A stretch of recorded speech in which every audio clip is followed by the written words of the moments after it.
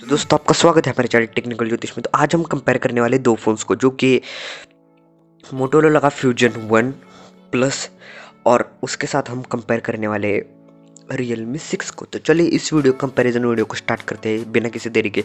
तो पहले मैं आपको बता देता हूँ मोटोरोला फ्यूजन 1 के सारे फीचर। मोटोरोला वन फ्यूजन आपको बहुत ही अच्छे फीचर स्पेसिफिकेशन प्रोवाइड करता है, और सबसे बढ़िया बात ये मोटोरोला का ब्रांड है, जो कि इस ब्रांड के कारण ही लोग बहुत सारे इंडिया में फ़ोन खरीदते हैं।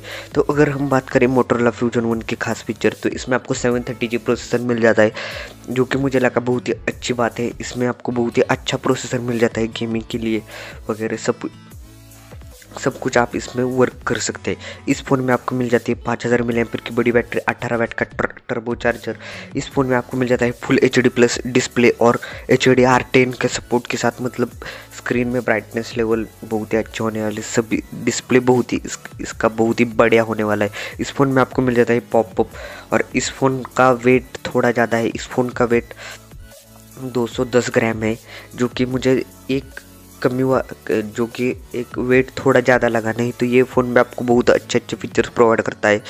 इस फ़ोन में ये सबसे बढ़िया फ़ोन रहेगा अगर आप ख़रीदना चाहते हैं तो मोटो का।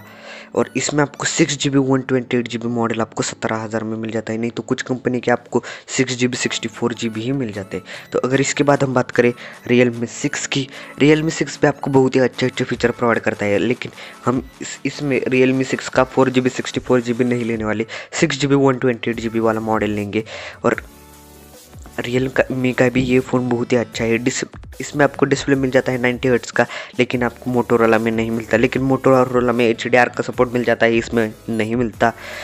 मोटोरोला में आपको 18 वाट का टर्बो चार्जर मिल जाता है, इसमें आपको 30 वाट का टर्बो चार्जर मिल जाता है।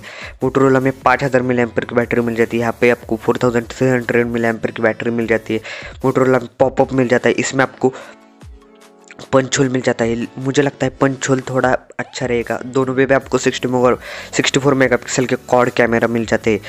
तो अगर दोनों में से कंपेयर करें, अगर दोनों में से अच्छा कौन सा है कौन सा नहीं है, तो मैं आपको कहूँगा इन दोनों में से विजेता, तो मैं आपको कहूँगा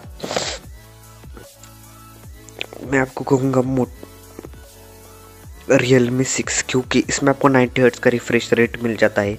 ब्राइटनेस थोड़ी डली मिल जाती है, लेकिन ठीक ठाक ब्राइटनेस आपको मिल जाती है। इस फ़ोन में आपको 30 वाट का फास्ट चार्जर मिल जाता है। HDR का सपोर्ट नहीं मिल जाता है, वो एक कमी वाली बात है। इस फ़ोन में आपको पंच होल मिल जाता है, कैमरा भी इस फ़ोन में आपको बहुत ही अच्छे, दोनों में बहुत अच्छे मिल जाते हैं।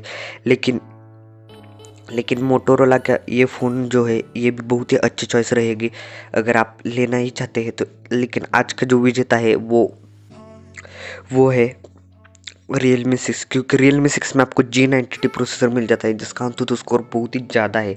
और 730G का भी बहुत ही ठीक ठाक है अगर आप गेमिंग करना चाहते हैं। लेकिन मैं आपको सजेस्ट करूँगा, अगर आप गेमिंग के लिए खरीद रहे Realme 6 के पास, अगर आप एंटरटेनमेंट के लिए खरीद रहे हैं, तो आप मोटोरोला के पास भी जा सकते हैं। तो मैं आपको मिलता है इस वीडियो में। आपने अभी तक हमारे चैनल को सब्सक्राइब कीजिए, साइड वाला बेल आइकन दबा दीजिए हमारे वीडियो सबसे पहले देखने के लिए।